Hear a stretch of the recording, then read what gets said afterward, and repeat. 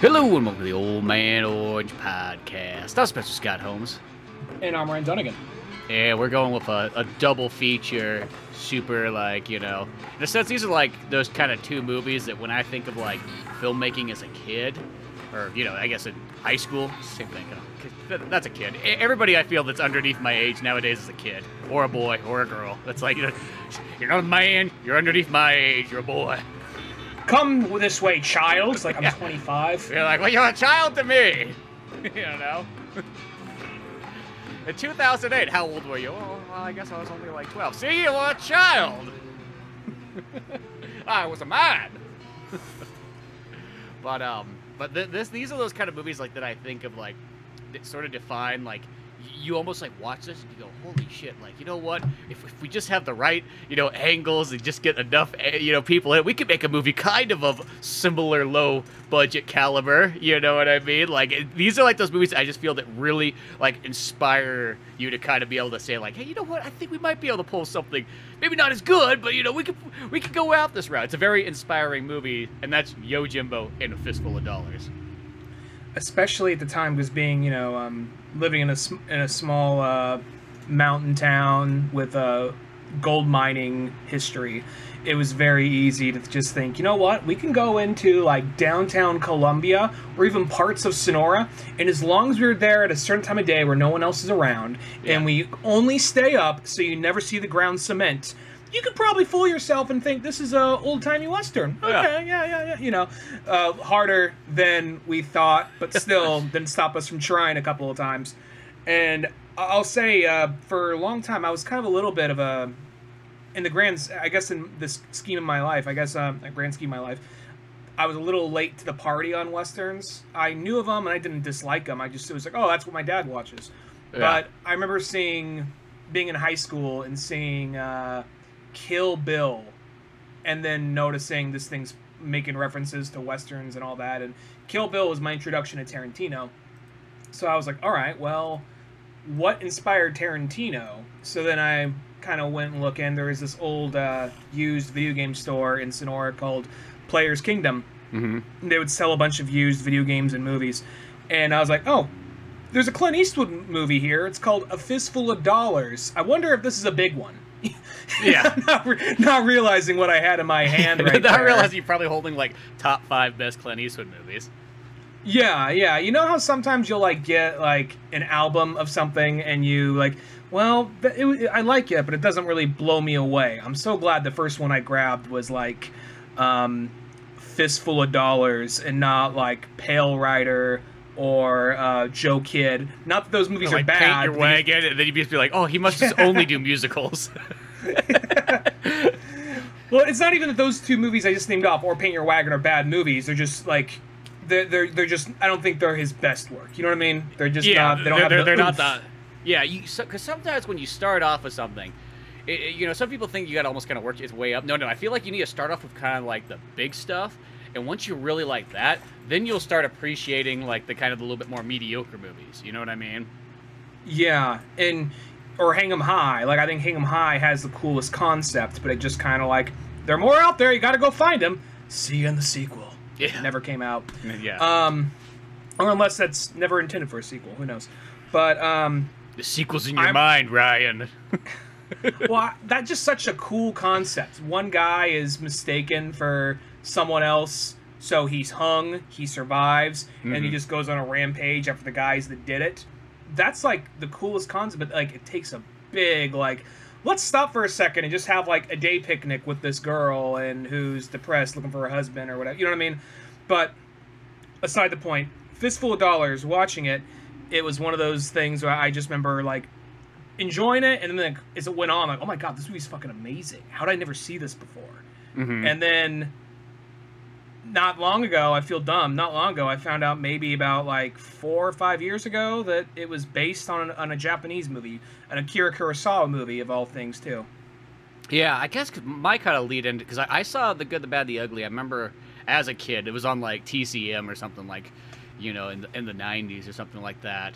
And I saw that one, you know, or at least parts of it. You can't remember exactly, but like that was kind of there. So it's like I kind of knew what it was, but I didn't see A Fistful of Dollars till probably around that same high school era, and we started sharing movies and so on. Being like, hey, there's other ones, or A Few Dollars More, especially, which is actually my favorite of all three of those, you know. But you know, from there, and then I remember seeing kind of somewhere that like, oh, this related to Yojimbo, but probably it was maybe like 10 years ago. I remember renting Yojimbo on the Netflix DVDs. You know, and that's where I kind of saw it there on like the Criterion version and so on. It was like, oh my gosh, this one's. I mean, I know it's like, you know, the same kind of general core storyline, but just the whole idea. It's like, hey, it's that with samurais. I'm 100% sold here. This is fantastic. It's shot well, got great action, and it's got humor. You know what I mean? It's almost like when I think of Yojimbo too. It's like that one thing about Japanese movies you kind of forget because you think of anime, but then it's also like, well, really. All the anime kind of like tropes and so on stuff, they all come from Japanese movies, really. Like, because Japanese movies are just like slightly toned down versions of like animes, and you know some of them are almost like even more anime than you know than you think. Because you do have a lot of people just angry and yelling at each other the whole time. Like watching because this is the first time I've watched the Yojimbo, and it was a movie I was meaning to get to for a while. I'm like, well, what better way to do it for a podcast, you know? So yeah. Yojimbo, I feel like. There is enough similarities here to call Fistful of Dollars a Western remake of that, but there's still enough differences to watch between the two. Like, if you prefer samurai movies over Westerns, you watch Yojimbo, vice versa for Fistful. I remember watching Yojimbo, the big stark difference, I think, is Yojimbo, and the way they portray the villains in that. First off, they're always yelling, they're always angry, and I think that stems from kabuki theater, just because everyone's at least over the top. At least that's what I remember reading or somewhere. But because that's where Bruce Lee got his acting style from, is he took it from that Japanese kind of slightly over the top acting. Though he's surprisingly really reserved. He's just kind of like just a bottle of soda. He just shook up just like crazy. Just waiting for it to crack it. Yeah, exactly. That's what kind of like Bruce Lee's acting to me. You know, he's just calm, and it's like, wah! You know, just like kills everybody in the room. Yojimbo's villains, I feel like in this, they're way more buffoonish, and they're meant to be there for almost comic relief. But then as things go on, even though they're buffoons and they're idiots, they're a little more. They're almost darker too at the same time in weirder ways. It's like, what's an idiot gonna do when an idiot's pushed to his limits? It's not gonna be like, oh, he's a fucking idiot, he's gonna trip over his own balls in the process. No, maybe one or two of them might, but they're gonna start getting scared and they're gonna start getting more ruthless. And then I feel like Fistful, it's more consistent the whole way. Like, there's one group that's clearly more of a threat than the other, but they're still both like someone you don't want to fuck with mostly. Yeah, exactly. Well, you know, the real buffoon, they're actually like in both of them. There's like the first guy that they almost run into generally. Well, I guess not the first guy in Yojimbo, because Yojimbo, he runs into that like father and son. He's like, that damn son of mine just doesn't want to work on the farm. Like, Dad, I don't want to do it. I want to be free and fly off the eagles. Like, no son of mine's going to fly off the eagles. You're going to work a hard life. He's like, I don't want to eat gruel, Dad. And Yojimbo's just kind of there watching, like, yo, I'm taking some water. I'm like, it's not even like, hey man, have some water. I'm just gonna take some. Like, could you imagine a stranger just walking into your house being like, yo, I'm taking some water, opening the fridge, cracking open a bottle or something like that, just drinking straight out of the faucet, no cup, grabbing a beer, just props his feet up on the coffee table, watches this. They just keep on yelling like, I told you I want to fly. You've been hanging out with those Wright brothers too much, haven't you? Yeah, I know it's the 1860s, but still, come on. Which really, I will say this, like, it's like one of those movies, like, probably in Japan, you know exactly what year it is when you watch it, but when you kind of watch this, like, you know, in America, you're kind of like, I guess this could be almost any year between, like, 1400s, 1800s, until the guy pulls a gun out. They're like, oh, that tells me exactly what year it is. Yeah. He's like, hey, check this out. I got this from the old Western set. Like, the one dude walking around town with a gun. Well, there's even, like, kind of going back to comparisons between Yojimbo and Fistful of Dollars. Because, you know, for those who've never seen either of these movies, basically what it is the concept is a lone stranger walks into a town. The town is basically dead because on one side of the town you have a crime family, another side of the town another crime family, and they're their war is just destroying this town. It's like that episode I realized after the fact. I'm like, oh, Pokemon did a parody of this episode back in season 1. There's the one clan that had a Scyther, and another side of the town that had an Electabuzz. Yep. And I was like, oh shit! When I saw Fistful of Dollars, that just clicked. Yeah, it's amazing how much, because this thing does have like there is even beyond just these 2 main movies. It's like there's a lot of spin-offs and life on it. I mean, geez, even Back to the Future Part 3 utilizes a lot of elements of Fistful of Dollars in it, and so on. But yeah, so you got these warring groups on each side. They've pretty much scared off all like the regular folks, except for the cantina owner or the restaurant guy and Japan and whatnot.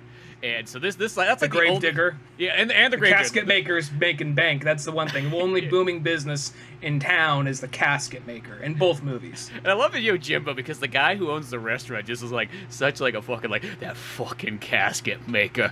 Jesus Christ, he's over there hammering again. Hey, shut the fuck up! Jesus Christ, I got a customer in here. Just smiling, like just keeps on going, like oh fuck you. Yeah, it's like is this what happens every day? Best day of that casket maker's life up to that point is probably like, God, I can't wait for like for the store owner or the restaurant owner to die, because that way I don't have to hear it no more, and I'm still just maybe making me some caskets. Granted, it doesn't happen as the movie goes on, but yeah, at that moment in time. And I just love even just when you get your main character and Yojimbo and whatnot, just the Ronin dude walking around. I love, there's something, because this is almost the thing that makes, I think, Akira Kurosawa movies kind of neat, is I like the way that he almost can describe a character. Is like, there's like, almost he'll do it without like the little talking, but he'll do it with like just like certain actions and so on. Because, I mean, the movie literally starts in Yojimbo, and he comes up and he's doing like the Goku head scratch as the credits are rolling. And I love how he's like, oh, there's a fork on the road. He takes a stick and throws it up in the air. Where the stick lands, oh, okay, I'll walk that direction. Like, that guy has like the most ultimate freedom. And he even has like a when he always has, like, he barely ever has his arms in his sleeves. He's always just resting his arms in his kimono. Yeah. And that whole thing, and he's always kind of stretching his shoulders, like he's a little stiff, and he's looking to kind of like get into some action, sort of. And where Clint Eastwood, he's a little bit more of like stone face, because it almost seems like I can see, what's the actor's name in Yojimbo? What was Toshiro it? Mifune? Yeah. I could almost see him being sort of this, like, inspiration point. I'm sure he's inspired off old tales, but I can see him being an inspiration point for a lot of characters and, like, fighting games and anime, like Mifune, Soul Calibur, most obvious one, Or Mitsurugi, you mean? Mitsurugi, yeah. Mitsurugi. Or even like an Samurai Showdown. I know. Showdown. Yeah. Hiname or Haname, I forgot his name, but Hidoro, something like that. Something like that. But yeah, the main character of it. Just that kind of like, he's really skilled, but he's almost just kind of like wandering and like, oh, whatever happens. He's not really all that, stressed about anything, Well, what I like about Yojimbo, though, almost in that, because the almost difference between the two characters between in that movie and in with Clint Eastwood and Fistful of Dollars, is I feel like in Yojimbo, he's coming in and he's just really more almost kind of just like a guy who's just like, oh, this town's all messed up. Well, I'm gonna fuck with everybody in here and just kind of like for my entertainment pleasure, because you know what? There's no TV in 1860, so this because so many times he'll go and he'll just talk smack to each side, and then he'll climb up into this little tower and just sit there and watch it and just like, look at him go. Well, he goes in there. I guess the big difference between the two is, I mean, ultimately, same goal, same process, but different motivation, I guess. Clint Eastwood sees a bunch of people like, God, these are a bunch of fucking idiots too busy getting a dick measuring contest, and they're also destroying the town around them. I don't feel bad about killing them. So what I can do is I can make some money off both of them while they kill each other. I can pit them against each other. I can pretend like I'm a double agent. It's kind of like really, really early Departed to a certain extent. Like I'm pretending to be a double agent to go over there and vice versa to the other side. And in Yojimbo, he does the same, but rather than being kind of like, here's a good money-making opportunity, he comes in like, you know what, all I'm good is at killing. but there's a lot of people here that deserve to die, so don't feel bad about it. Yeah. And his whole thing is like he's trying to bring peace to this town while Clint Eastwood just sees a money-making opportunity. And if he can save someone in the process, cool. Yeah, exactly. I mean, they're both kind of there because, like, you know, the lone Ronin dude needs cash too, but like he just feels like he's also like he's saving. It's almost like he's got multiple agendas. Like he needs some money. He's gonna save some people in the process because he just happens to be a good guy. But at the same time, he also enjoys sort of like this, like pitting these people against each other and whatnot. You know, and I don't know what it is. I think there's because where Clint Eastwood does it. It's almost like he pits them against two, and I feel like he enjoys it, but it feels like they enjoy it way more in Yojimbo. Like this is this guy. Like he probably just goes from town to town and just stirs shit up. Just goes over there, just like, yo, so and so was talking some shit. Oh, that motherfucker! Yeah. Grab your katanas, boys. Yeah, because that's just what I feel like it's sort of like. I'm actually kind of surprised because this movie almost. I know that there's other kind of movies and stuff that use it, but like this almost feels like this is set up to be like sort of like a spy versus spy, not necessarily like the Mad Magazine thing, but like you know what I mean. Like this could be a very good like espionage style like overlay to it too, where someone's going back and forth and just really messing with like each other's government. Yeah, definitely. I'm curious to see the sequels to this. The sequels are less because the whole thing when he was making Yojimbo, he wanted to make a Western. He wanted to make a samurai movie that played by the rules of a Western, which is very interesting because then an Italian dude saw that, like, that's an awesome concept for a Western because it is a Western concept. Well, because really at the same time, it's like they really are both Western era. They're both like, you know, give or take 1860. You know what I mean? So it's like, it's just Western on the East Side. Pretty much it is. And the whole thing where I just realized I'm on IMDb, and for some reason, for Yojimbo, they have a still of Mandalorian shit in here. I don't know why. Well, realistically, let's be honest, Mandalorian kind of is like the Star Wars version of this. Yeah, but still, it's kind of like when you click on the Mario Brothers movie on IMDb, and there's a picture of Sonic for some reason, you know? Yeah. Sonic from the movie, and then Tails from Sonic Boom photoshopped in there. So, but anyway, going back to Yojimbo, the other thing with him is he seems to be like he is a morally good person. He just has a dark side. Where Clint Eastwood, he's more like neutral. But he probably leans more good than bad. He's kind of like, because he's gonna do the right thing if someone needs saving, but it's also he's not gonna be nice about it. Because you know, if I remember correctly, because I watched Fistful of Dollars more recently than Yojimbo. Mm-hmm. I want to say Yojimbo, when he saves the family, he does the right thing. He says like, just get out of here, be free, go, you know. Where Clint Eastwood, it's almost like. It reminds me of the scene from Air Bud when he's like throwing the ball. Just go! Just go!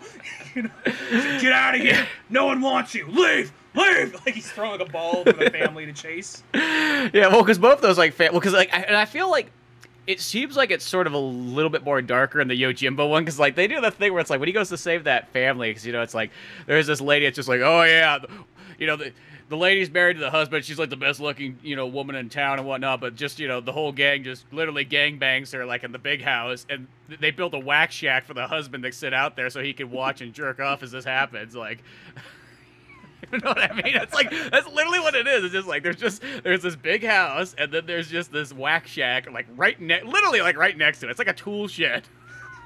Like that to me just seems like that makes it feel like so yeah okay I gotta really go in there and save this guy, you know what I mean? Like I don't know if he's gonna necessarily want his wife after you know what she's been through, but still morally the right thing to do. Well, even the concept of just like I want her for myself, you think that's one of the most fucked up things you could do. Like no I want other people to fuck her so I can watch. Like that's like never really thought of it before after this movie, but like oh that's actually 100 times worse. Yeah, well, the husband guy, he's just forced to watch. It's not his, like, it's almost like he stays there just to almost, like, help her out, but it's like he has no power against this gang.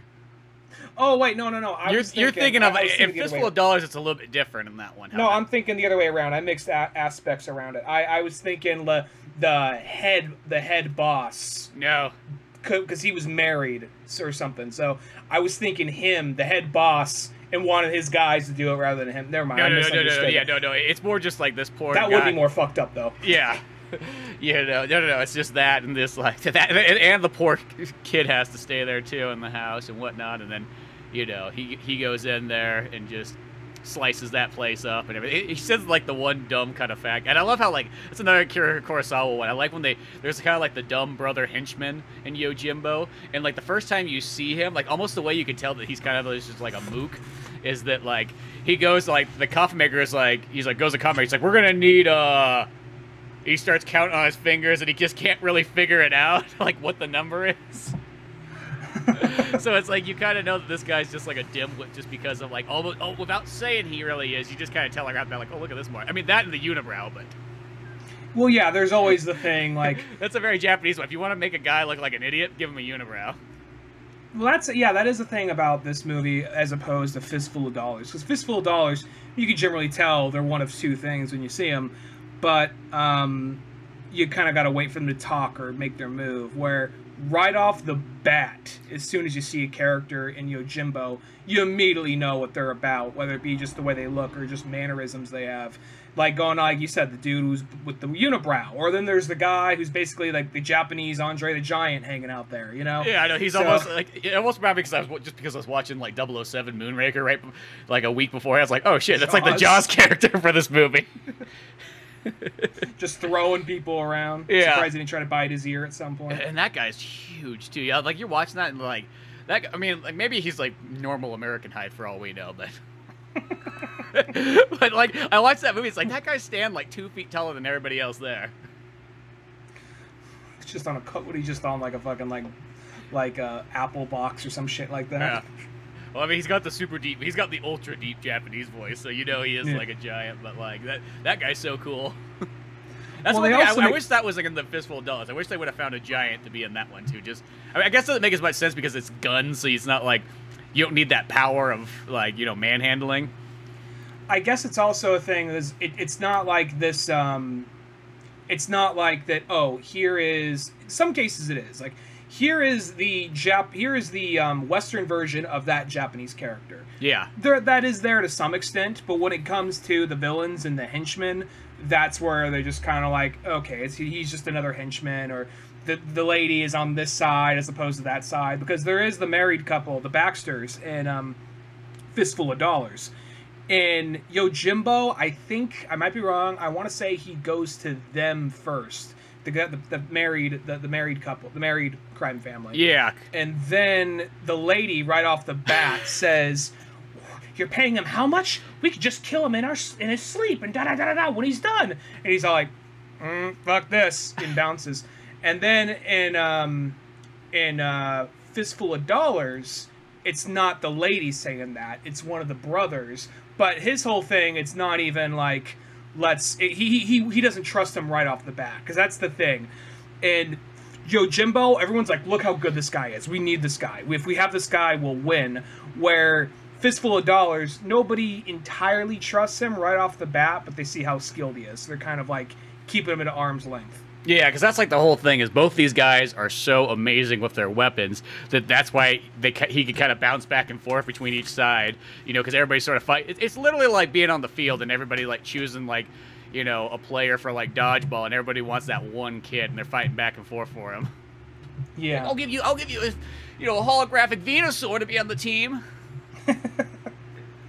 And then there'd be the whole thing where you have there's some things in like moments in the movie, like both sides at the hands of Tirosho Mifune or Clint Eastwood, both sides get someone else from that side to the other side and kind of like have this like, exchange kind of moment. They have that, but it's just the person. Well, actually, no, that one is the kid. I want to say that is like the dumbass kid in the Yojimbo version, just like it is in Fistful of Dollars. Yeah, they don't make him as dumb in Fistful though. Well, in Fistful, it's just like Mama. Not that kid. There's like the blonde guy who's like the son of the. Mama. It's so obviously like a lady just trying to do a kid's voice. Like, why can't I say Mama? Silence, Jesus, silence. But Mama. It's like, fuck this dubbing. Like, generally the dubbing doesn't bother me, but that kid, holy shit. Well, yeah, and that just comes from the fact that both these movies are like just dubbed because that was just how they shot movies over in the East. It's like, fuck paying the sound guy, we'll just do it later. But that one there, it's like that. I remember that was like that. Like, when I first watched this movie, I didn't really realize this movie was dubbed until I saw that kid. That kid gave it away real fast.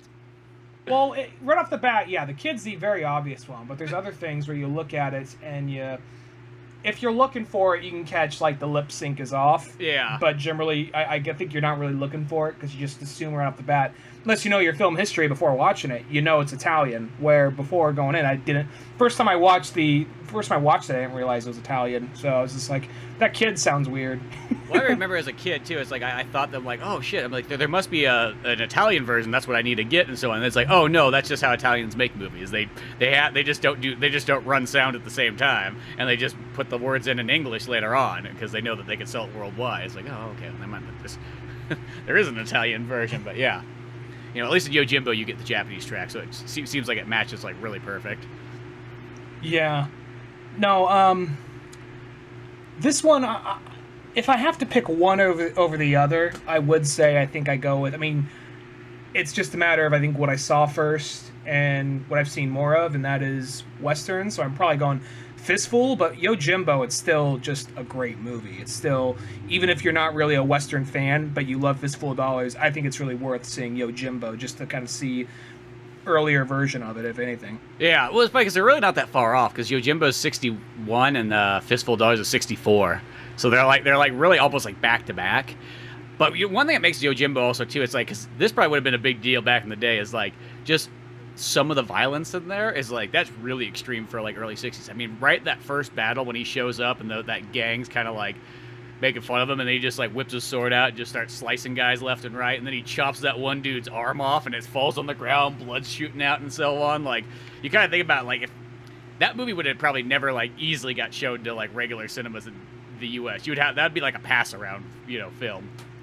Well, that also right there, that's just because that actually surprised me. I assumed there'd be a few slashes, maybe some blood spray, and someone falls over. When I first saw that arm come down, and it's a really quick shot, but you can kind of see like the meat, and you can also see the bone. That was like, oh shit, that's ballsy for this time, because you wouldn't imagine most movies being that violent then. And then on top of that, later you see like a dog running with like with a fucking like hand in his mouth. Yeah, you see that, and then like it's just even it has a couple of those scenes where like later on where he slices a guy and then the blood just shoots up all over the wall and everything like that. So it's like there is that cool violence there. Because I will say, like, the one thing I think it's in Fistful of Dollars. I always kind of notice that one, between that one, I think to when you get to a few dollars more, it's like there's really no blood spurts for the most part in Fistful of Dollars, and then the blood spurts come in, I want to say, in the second one. Because it still has like that sort of old Western thing where like they get shot and they just kind of like, oh, grab your heart and fall down, which is that's not too bad, but like it sounds weird like that. Just a little bit of extra blood spurt makes a big difference. Like it really makes a scene pop. Yeah, because like you said, they do have those moments where they just grab their heart and fall over, but they have the other parts where at the time it had to be like shocking, where someone gets shot and they fall over and they just have ultra bright red blood on their face. Just like, at the time, like, wait, what? You could do that? Oh, I cannot believe how violent this movie is. Like, you realize this head would not even be in one piece right now if this thing was more just that super, like, kind of taxi driver, like, bright red blood they had on her face, even though I think this came out first, but still. Yeah, this came out way before that, but I actually like that color. Like when you get that, I almost call it like Italian blood, because you just see it in all the like those kind of films and so on, where it's just very vibrant and like it doesn't look realistic at all, but it looks almost like artistic in a sense. Well, that's also how, going back to like I said, Taxi Driver. I guess that was one of the reasons he was able to, because originally they wanted him to chop off the end of the movie when he goes in a shooting spree and kills Harvey Keitel. But they said, like, this is too violent. Like, what if we just amp the fuck out of the hue on the blood and make it way more brighter and, like, unnaturally red? I'm like, that'll work. I'm like, same fucking thing. It's so weird how that is. I just feel like those rating guys just, like, they're almost just like a bunch of parrots sitting in the room and just, like, their opinion changes, like, every 2 seconds. Yeah. This is going to seem off topic for a second, but, You know, if you play the Link's Awakening remake, there's those things. Very weird random comparison, but there are those things in like some of the temples. They look like birds or penguins. They just turn their head like they like teleport every time you try to like slash at them. Yep.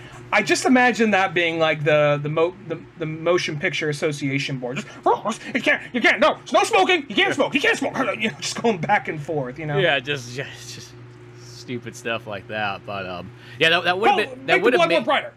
Yeah, who knows, like, what, like, with Yojimbo. I mean, maybe if it's in black and white, it's not nearly as graphic feeling. I don't know. Mm-hmm. At that time period, though, it's like black and white's still, like, a common format, so it's not like... I think black and white almost makes it... It's kind of weird how some of those rules work. I think black and white, because it makes it usually a little darker, and I think that just makes it seem a little bit more grimmer, even though it's not real... Even though it's not, like, real, it just makes it seem a little bit more... darker and somber. So whenever they have a scene in the movie where just like we're gonna like in Kill Bill, going back to that, when the reason why they make that whole scene where the bride's killing a bunch of Japanese dudes in black and white is because otherwise we would have got NC-17 if it was in color, which is like it's so fucking stupid. You can totally tell what she's doing. Yeah, is that their only reason why Schindler's List was in black and white? Well, black and white's gonna soften the blow on all this Jew killing. It's just one of those ones, like, yeah, it's like, it's so weird how that kind of is, you know. The upsides, I feel like we're generally well, now we got, like, stupider other reasons. Now it's like, oh, a guy pulled out a cigarette in the movie. It's rated R now. Like, now there's that kind of bullcrap. So it's like, it's almost, it goes, like, more retarded in other directions. But, oh, we'll leave the guy getting his head chopped off and the blood shooting everywhere and, you know, somebody clapping behind him and, you know, kid doing a backflip on a skateboard and then blowing up. Like, you know, that's fine. But, you know, Jesus Christ, a guy, he lit a cigarette. A kid could see this movie and then go like, whoa, cool, cigarettes are cool. And then next thing you know, he's got lung cancer and he's dead. Because that's what movies do.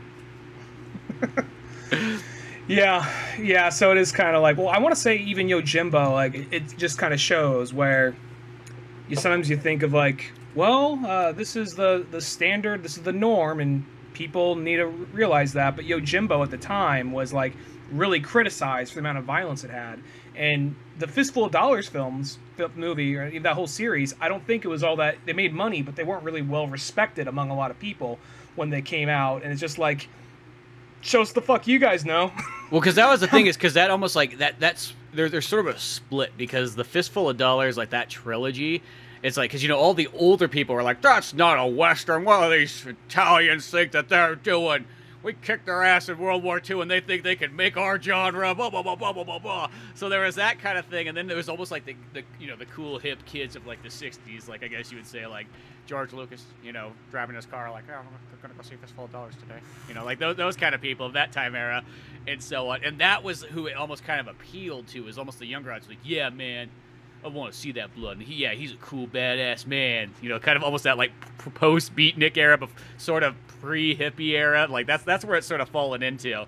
And I think it's like there's that divide. Because I just remember, you don't really hear about it anymore, but there used to be that... Do you remember that old person argument that used to be, like, the John Wayne or Clint Eastwood thing? And then you get the old person like, Clint Eastwood, not this guy again. Some young hippie coming in, playing jazz music like a maniac. That's not a cowboy. Now it's like Clint Eastwood's become the very thing that old people like love. It's just a generational thing. I mean, well, that's Clint the thing, though, Eastwood's because now those yeah. people are all like, yeah, I grew up with Clint Eastwood, so that's why it's like their kind of guy and so on. So, but I just remember that as a kid growing up, there was always that kind of like competition.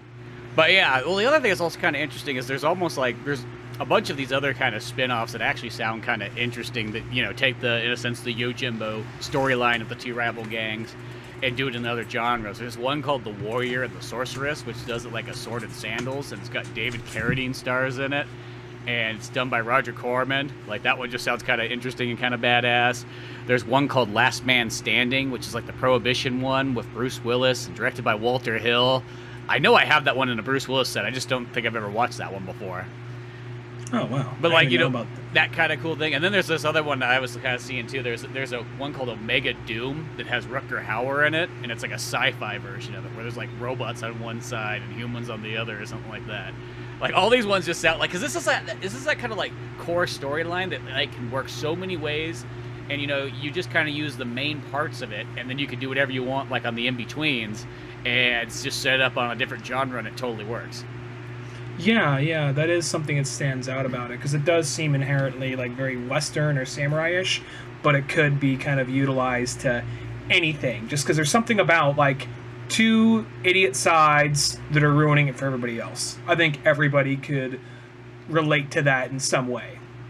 Yeah, exactly. It just like a guy kind of shows up, and then it's almost, I mean, even like, it sounds kind of weird, but almost even Mad Max 2, The Road Warrior, is kind of really a Yojimbo style. Like, this lone warrior drives on in, there's this town, it's like, hey, we need some help. Except that was a little bit different, because I guess this one person needs help against rival gangs. But, he's not going back and forth. He fucking messed up if Mad Max going back and forth between them. I'll give you this, like, he just punches out the little boy with the boomerang. But in a sense, it kind of has that similar thing, because, at the same time with both these stories, once the whole thing's sort of solved, and there's, you get your cool ending action scenes. I mean, especially Fistful does, I think, has the even stronger of the ones. I mean, it comes afterwards, what do you expect? But it has that real legendary moment where, like, he comes into town, and that one dude's telling the whole time, he's like, any man with a pistol could never beat me with a rifle. One of foreshadowing. Kind of that. And so Clint Eastwood comes in after he's been all, beat up and mugged. Like, the only time that, because both those characters at one point, they slip up, and actually, and Yojimbo is the one, was because, like, the stupid family that he, rape mom and, like, the, her husband and son is like, yo, get the fuck out of here. I saved your lives. Don't you ever come back here. Don't you ever come back here. And they just sit there, like, praying to him, like, thank you. He's like, arigato. He's like, get the fuck out of here. Starts kicking sand at him, like, throws money on the ground. Like, and then he has to pick it up. He's like, guys, you guys can't even pick up your own money I threw at you. And then it's like, those are the people that fuck him over. It's like, he does all that, and then those people come on back to bring him a thank you note. I mean, a nice gesture, but that is what got him caught. She's like, guys, just like giving the kind of like, don't put my name on it. Just anonymous, all right? Too anonymous. Leave it at that. So be for the whole town. Fuck. And then in Fistful, how does exactly this Clint Eastwood get caught? It's because it's not the same thing. It happens though, because I want to say it's different in that one. He I actually kind of forgot that's how he got caught in that one. Yeah. I want to say he just kind of slips up between jobs. Like, they catch him, like, he sends one group off to go do something else, because that's most of the movie. Him, like, it's kind of hard to keep track of. Is this before or after he tricked them into going that way, and he snuck into their house, punched out the lady, and X, Y, and Z? He slipped up, and I want to say the big guy, I forgot his name, but there's the big guy in the sombrero who he kind of fucks with. I want to say that guy caught him, and he just got smacked around. It was actually the night they were partying. They had a big party, and they thought he was out, and that's where he was snooping around. Like, so we see what's really going on here, and that's where they start beating the shit out of him. Yeah, because I think that's kind of how he gets caught and so, because he doesn't get caught by the people he saves. But, but yeah, so there's that there, and so on, and, yeah, where I was getting to at this. Oh, we get to the ending, but you get to, like, the ending of Fistful of Dollars, and that's where it really has that really cool scene where, like, he shows up, the guy shoots at him with the rifle, boom, hits him in the chest, falls over, he gets back up like, like a ghoul or something like that, continues forward, gets shot again, falls down, gets back up, and then nobody gets like, what the fuck's going on? Why does he keep getting up, Gets blasted a couple times, and so on, and then rips out the metal piece underneath the poncho, which is probably like one of the most classic scenes in almost any movie. I mean, shit, they used it in Back to the Future Part 3, which means they did it here in Tuolumne County. Good, the bad, the weird, yeah. Yeah, and the good, the bad, and the weird, and so on. Maybe not the version that's in the Korean version. The version you ask, like, did they die? What happened? But no, like that whole part. That I guess that is a difference, because Toshiro Mifune, he is like he has just raw skill. And Clint Eastwood, he's of course really good, but he's a lot more like scheming. He's a lot more kind of like planning ahead, because he's just like, he's right. I can't kill a dude with like a rifle from that distance, so I gotta cheat. Yeah, exactly, because he's just not nearly as good, but he thinks by having the more powerful technology, in a sense, that he'll be able to outbeat him, but nope. You know, and you get that nice just stare-off duel at the very end. They puts both guns on the ground, and they both go to reload it real fast, but Clint Eastwood's just that extra bit quicker. Well, there's even the part where, and to compare once again Yojimbo to Fistful of Dollars, there's even the scene, like, I feel like they're more of like, Fistful of Dollars, they have personalities, but the villains are more there to hate them. You're not really there to like them, you're there to kind of hate them. That's the same thing to Yojimbo, but Yojimbo, when he kills the bad guys, they suddenly start getting like kind of reflective on life. Like there's the guy who's the smart, arrogant asshole who thinks, I got a 6-shooter, I can do whatever the fuck I want, like an American. You know, there's that guy. Once he comes in and he realizes, like, you know, because he throws the dagger at the guy's arm. He's just like, not my shooting arm. I don't know why he's Texan, but, you know, he's the guy with the gun, so that's why I go that way. He's like, not my shooting arm, and goes down. Once that happens, like, then the guy starts kind of, like, you know, questioning what was his life, what was this, and then, like, you know, Mifune's just like, oh, let's see what this motherfucker does. He hands him his gun back. Well, because he has that, like, very Japanese thing, like, I feel naked without my gun. Please, put my gun back in my hand. It's the only thing I love. If I go to the afterlife, I don't want anything else but my gun. Well, even that part, because, like, you know, he threw the gun into his hand. He could still kind of hold it, but he couldn't really aim properly or anything like that. So, or not his aim, but his forearm. So, tendons are all fucked up. Mm-hmm. So he can't, like, properly aim it. So he gives it to him, knowing he's going to screw him over. But he's all like, you're not going to do shit. Here, fucking take it. Try. Yeah, exactly. Spend your last moments in life realizing you're a fuck up. Yeah, you literally just got taken out by a guy with a sword, and you had a gun. There is something, even though that character is probably meant to be one of the most dislikable characters in the movie, just for how cocky he is, there is something cool about seeing, like, a lax-looking samurai with, like, a gun. There is something cool about that. I don't know why. Just having his arms in, like, you know, his robe and just pulling it out through, like, the top part, just like, oh, by the way. Because, like, both of those movies have, like, I call it, like, the pretty boy guy in there, because that guy's kind of the pretty boy in that one, and then there's that kind of blonde guy in Fistful of Dollars, who's it kind of reminds me sort of like the similar character. He's a little bit different, but he's almost like, hey, there's the pretty boy guy there, too, who just thinks he's, on the Baxter side? Yeah, he thinks he's just, like, the shit, but, you know, he's not really as good as he really thinks he is. And then you also, well, that's something they did with the Rojos and Fistful of Dollars, which is the more powerful team, and they're just like a bunch of brothers, and they're kind of all just like varying degrees. There's like Miguel, who is like the psycho, who's just like rifle and I love killing, ha ha ha ha. And then there's the one guy, I don't remember his name, but he's a little bit more the guy with planning ahead and being more methodical, and he's the guy who hires the man with no name in the first place. And there's the guy with the very irritating laugh, who's just kind of like the middle ground between the two. Yeah, he's just there to laugh over everyone's shoulder almost. I think the barkeep or the shop owner is the one that capped him in the head when like he like peeks his rifle through the window at Clint Eastwood. I think at the very end. Yeah, he is. You know, Clint Eastwood saves him by, you know, they're gonna hang the poor shopkeeper, but he wasn't gonna give up Clint Eastwood no matter what. You know. I'm trying to think here, because a lot of times Sergio Leone would use a lot of the same actors, but for different parts in like later films. The guy who played Ramon, that's not the villain from. Is that the same guy who played the villain in For a Few Dollars More? Because I want to say. Yeah, that's the guy who's the bad guy in Few Dollars More. Yeah. He always came across to me as kind of like proto Heath Ledger Joker in that aspect that he's like, he's crazy, he's not all there, but for somehow he kind of stumbles his way into being a few steps ahead of everybody else, and he's like, let's see where this goes. I don't know what's going to happen, but let's just ruin these people's life because it's kind of fun to do. Yeah, exactly. He's just there to kind of cause that kind of havoc and so on. You know, and that what's that actor's name? That's Gain Miera Valente. Yeah, kind of one of those. I'm probably mispronouncing it. Sorry. Yeah, sometimes those Italian names can be a little bit tough. But his character is... Oh, sorry, I cut you off. Go ahead. Oh, no, I was just saying that. What were you going to say? His character is Ramon, though. He definitely is probably the most...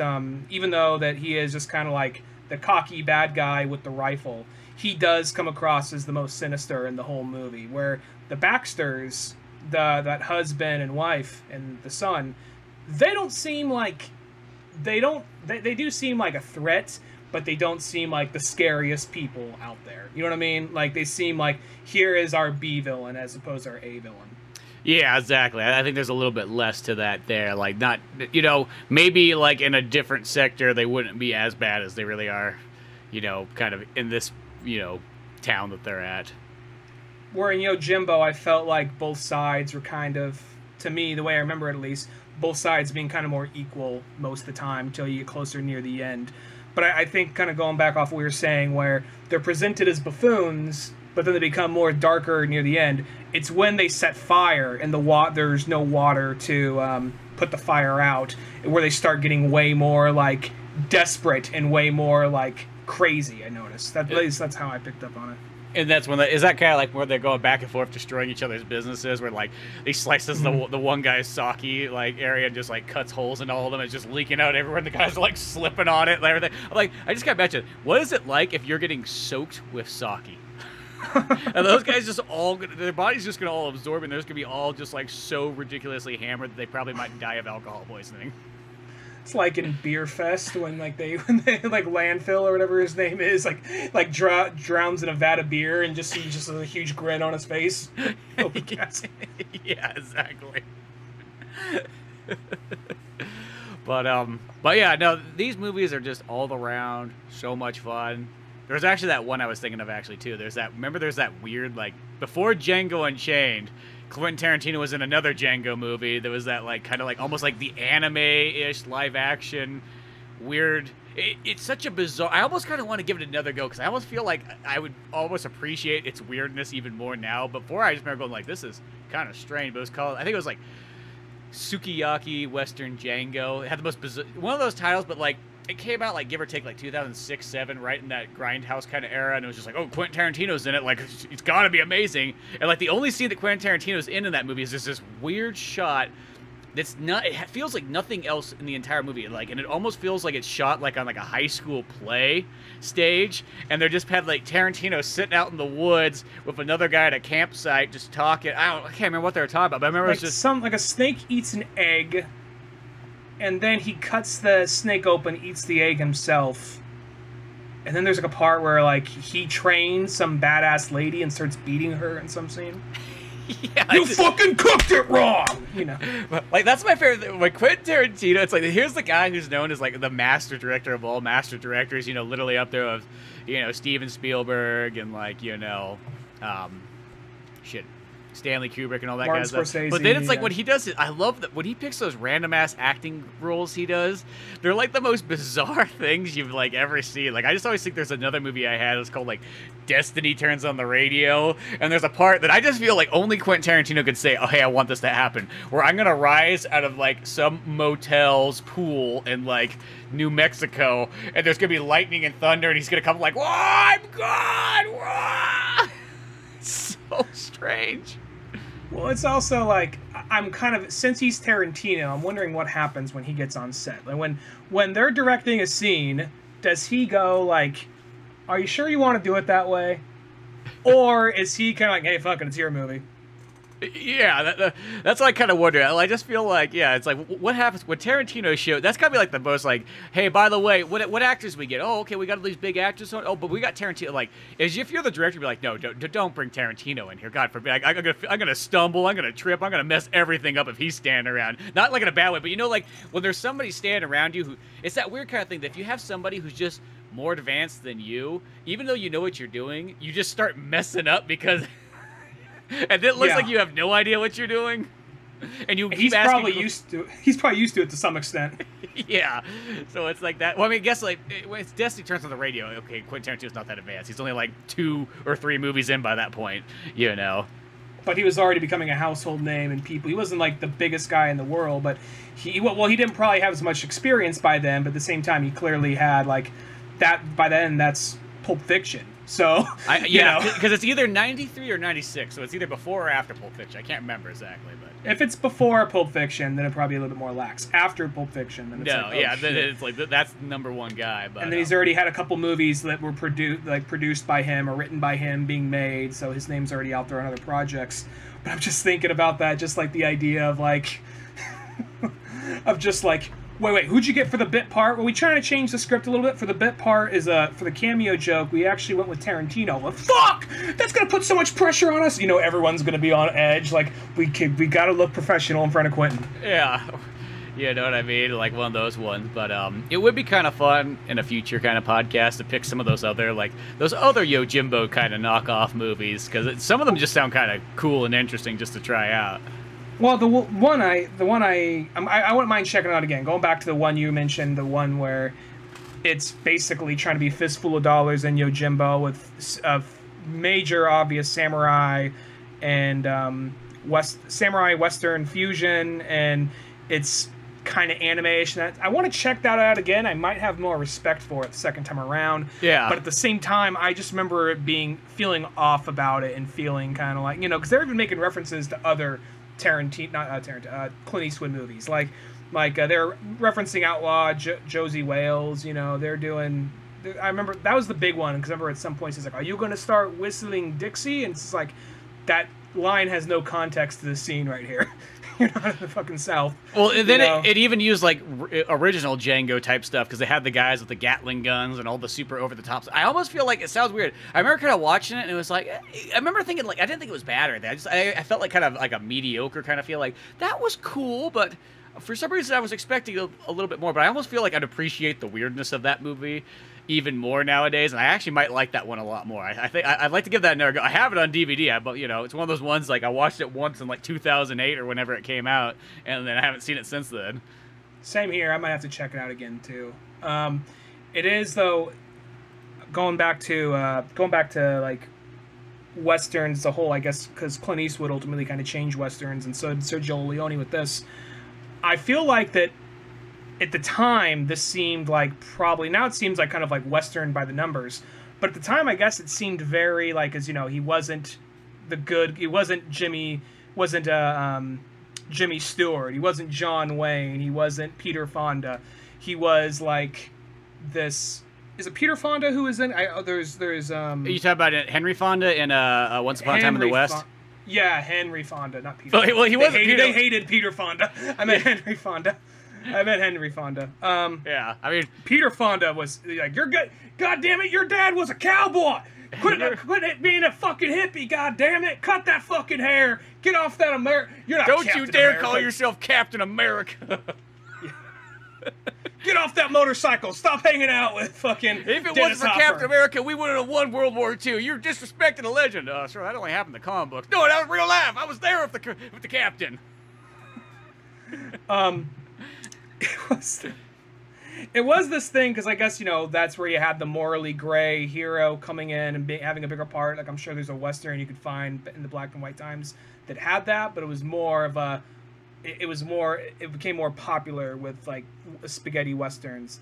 And I think on top of that, the stylization of it probably wasn't something that people were used to at the time. Because thinking back, like, okay, the guy like dragged, like in Django, the guy dragged his guns in a coffin. Okay, that seems a little over top, but nothing too crazy.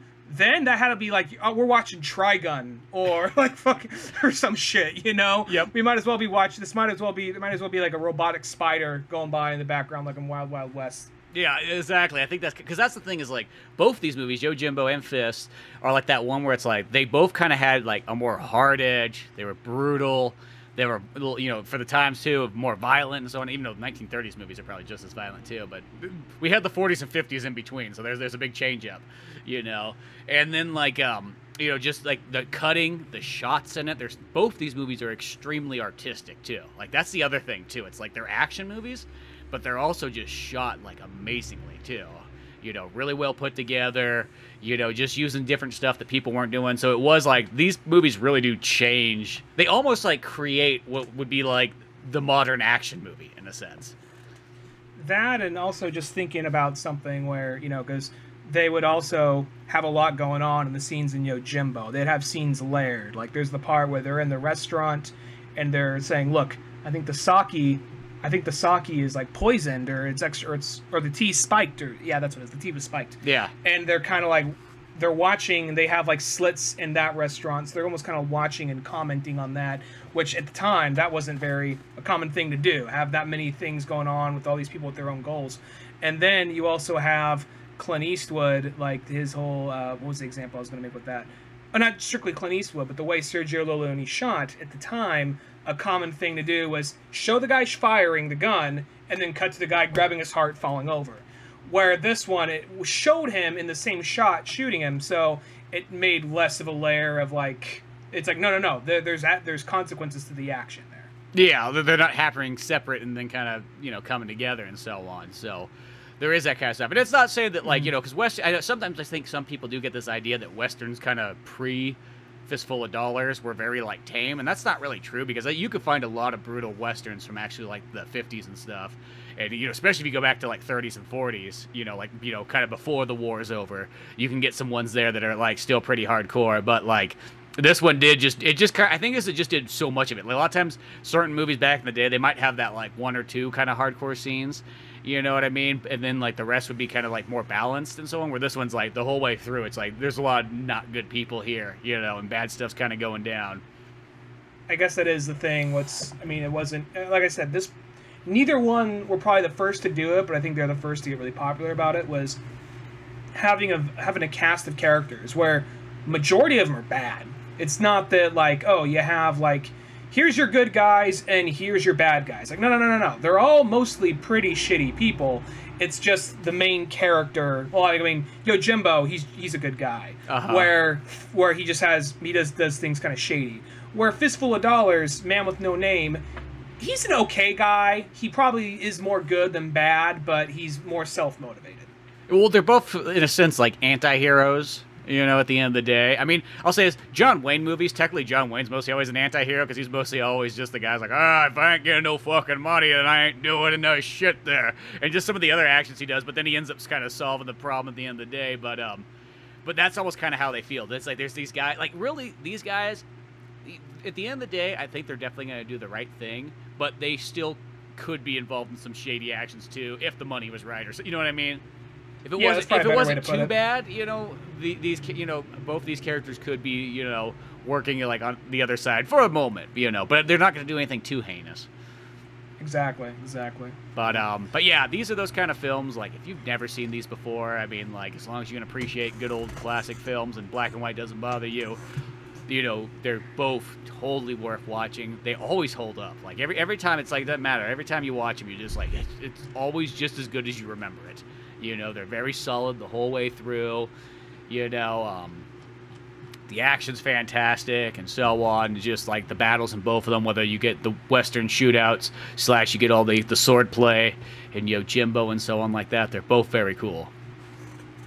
Yeah, definitely check these out. I'm glad, because this is the first time I've seen Yojimbo, so I'm glad I finally got around to watching it, and it did not disappoint. I didn't think it was going to be, I didn't go in like, all right, let's get through this. So it was like, I was interested, and the movie did not disappoint at all, and I know that they are less Western-like as the sequels go on, but I still want to check those out. And apparently, I believe it's the second or third movie with Toshiro Mifune character. Apparently, the second or third one is where there was a mess up on, like, somebody had, like, a little apparatus spray blood when they got sliced, and it happened wrong, and a big kind of anime-style blood squirt happened. That was actually the thing that inspired that, apparently. Oh, really? Huh. So that right there in film history and anime history is reason enough to watch it. Yeah, exactly. Well, I know that there's only one more that's kind of, like, tied in that's done by Akira Kurosawa. But I think it's kind of one of those ones, like many other things, people kind of took it and, you know, ran with it for more and more. Because, I mean, it comes from Toho, the Godzilla company, so you know they're going to go with it. Yeah. But yeah, beyond all that fun stuff, make sure you go to oldmanorange.com, where you'll find more podcasts, comic books like Pizza Boys, old animations, and all that fun stuff. I'm Spencer Scott Holmes. And I'm Ryan Dunnigan. Hey, I'll see you some other time. Later, folks.